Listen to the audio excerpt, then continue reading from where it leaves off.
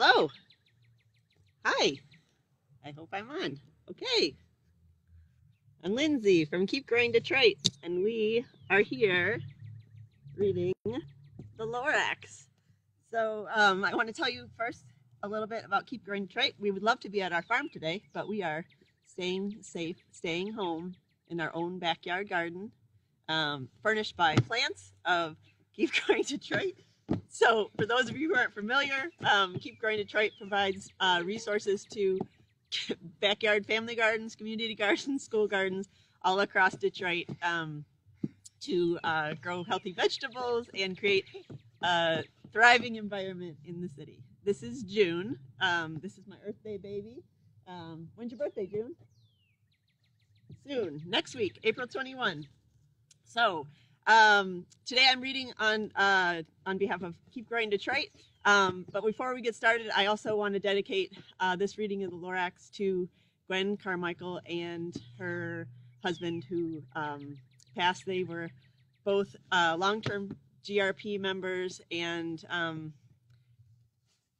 we're really going to miss them. So Gwen always came and supported distribution with a loving smile and warm heart, and it's too much, but this goes out to Gwen. All right, so you ready? The Lorax by Dr. Seuss. Okay. At the far end of the town where the grickle grass grows, and the wind smells slow and sour when it blows, and no birds ever sing excepting old crows, is the street of the lifted Lorax. Okay. And deep in the grickle grass, some people say, if you look deep enough, you can still see today where the Lorax once stood just as long as it could before somebody lifted the Lorax away. What was the Lorax, and why was it there? And why was it lifted and taken somewhere from the far end of town where the grickle grass grows? The old oncer lives there. Ask him. He knows. You won't see the onceler. Don't knock at his door. He stays in his lurkum on top of his store. He lurks in his lurkum, cold under the roof, where he makes his own clothes out of muffered moof. And on special dank midnights in August he peeks out of the shutters, and sometimes he speaks, and tells how the Lorax was lifted away. He'll tell you, perhaps. On the end of the rope, he lets down a tin pail, and you have to toss in 15 cents and a nail.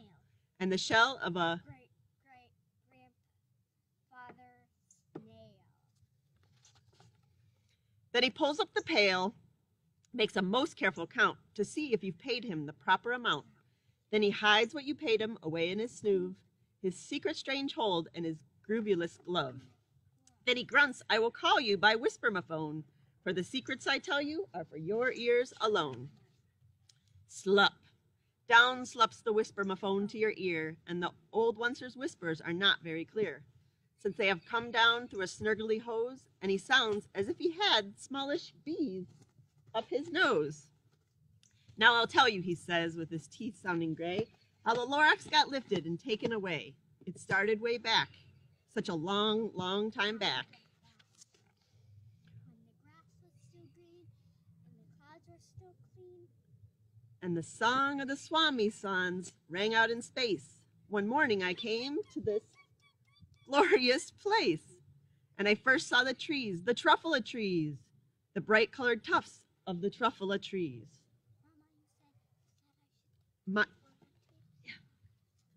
These are our truffula trees from last year. Mile after mile in the fresh morning breeze. And under the trees I saw brown barbaloots, frisking about in their barbaloot suits, and they played in the shade and ate truffula fruits.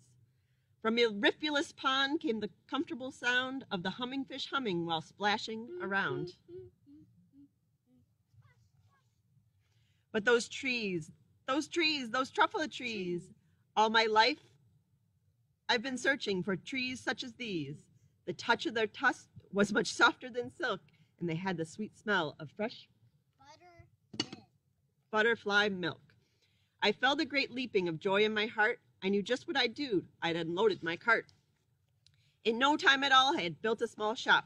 Then I chopped down a truffula tree with one big Chop. And with great skillful skill and a great speedy speed, I took the soft tuft and I needed a need. The instant I'd finished, I heard a gazump.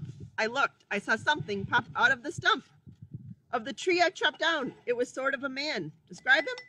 That's hard. I don't know if I can. What did he look like? He was shortish. He was oldish and brownish and mossy, and he spoke with a voice that was sharpish and bossy.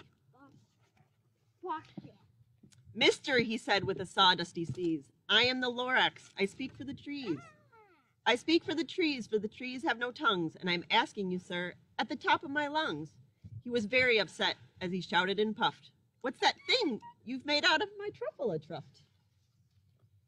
Look, Lorax, I said, there's no cause for alarm. I chopped just one tree. I am doing no harm. I am being quite useful. This thing is a need. A need is a fine something that all people need. It's a shirt, it's a sock, it's a glove, it's a hat. But it has other uses. Yes, far beyond that. You can use it for carpets, for pillows, for sheets, or curtains, or covers of bicycle seats. The Lorax said, Sir, you are crazy with greed. There is no one on earth who would buy that fool. But the very next minute, I was proved he was wrong, for that just at that minute, a chap came along, and I thought that the need I had knitted was great, and he happily bought it for $3.98. I laughed at the Lorax. You poor stupid guy. You never can tell what some people will buy. Okay, what's up here? I repeat, cried the Lorax. I speak for the trees. I'm busy, I told him. Shut up, if you please. I rushed across the room, and in no time at all, I built a radio phone. I put in a quick call. I called on my brothers and aunts and uncles and aunts, and I said, listen here. Here's a wonderful chance for the whole Oncer family to get mighty rich. Get over here fast. Take the road to North Nitch. Turn left at Weehawken. Sharp right at South Stitch.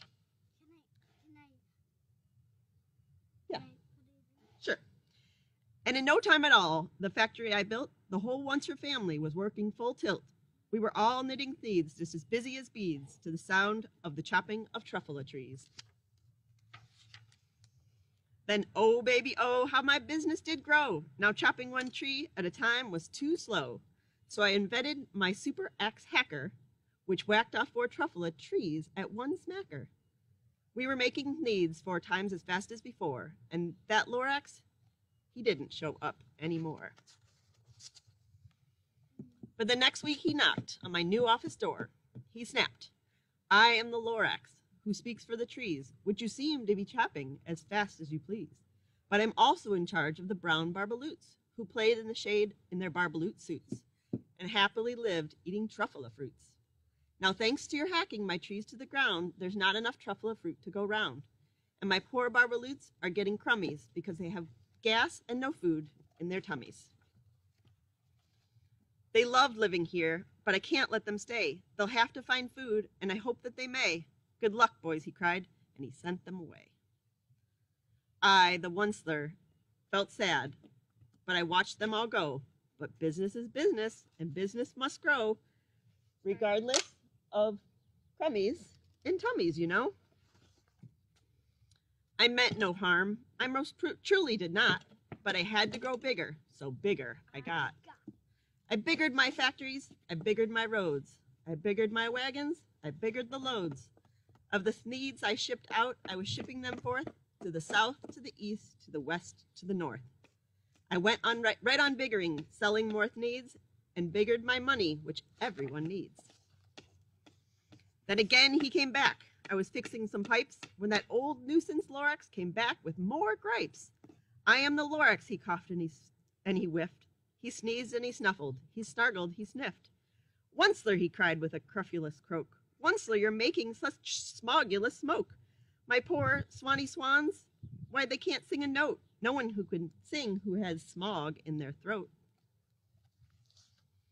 And so, said the Lorax, please pardon my cough. They cannot live here, so I'm sending them off. Where will they go? I don't hopefully know. They may have to fly for a month or a year to escape from the smog you've smogged up around here. What's more, snapped the Lorax, his dander was up, let me say a few words about Gluppity Glup. Your machine chugs on day and night without stop, making gluppity glup, also schloppity schlop. And what do you do with this leftover glue? I'll show you, you old onceler man, you. You're glumping the pond where the humming fish hummed. No more can they hum, for the gills are all gummed.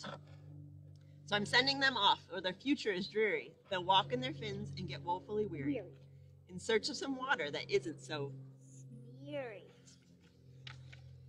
And then I got mad. I got terribly mad.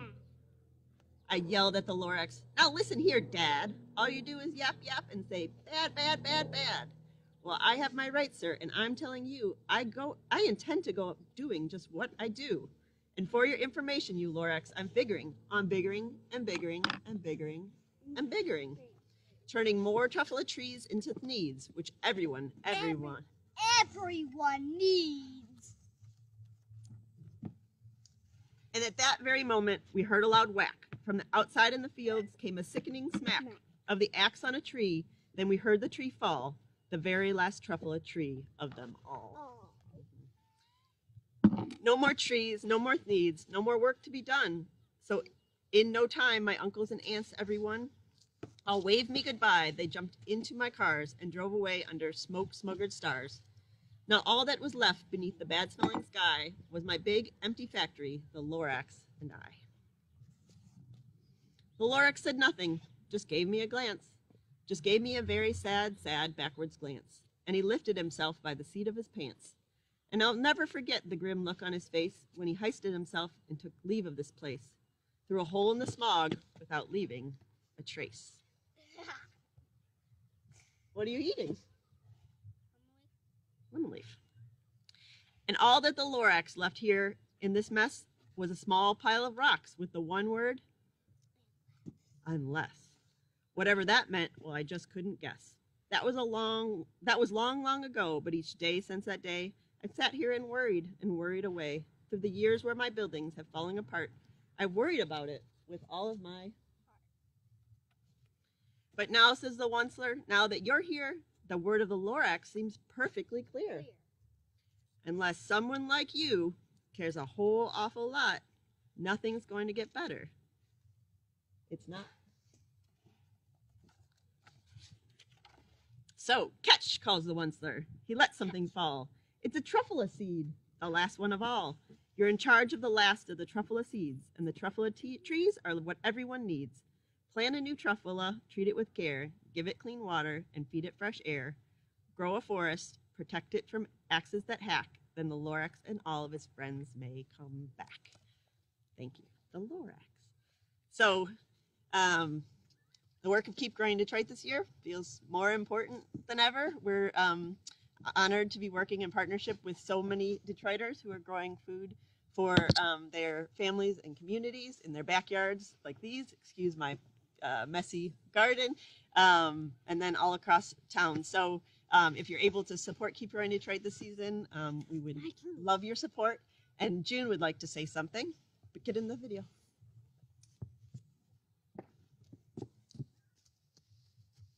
Get down so I can see you. What do you want to say about Avalon or Mother Earth or? I like Avalon. I love its cookies, its hot chocolate, and its brownies, and its lemonade and stuff. We love you, Avalon. Bye. Our grandpa really loved you. He's gone now, but we think of him when we come to Avalon. And our grandma really loves you. And so, and then if, you know, in addition to, you know, the food that these gardens are going to be providing this summer, it's also a great way to engage your children in getting fresh air and connecting with nature and lemon leaf and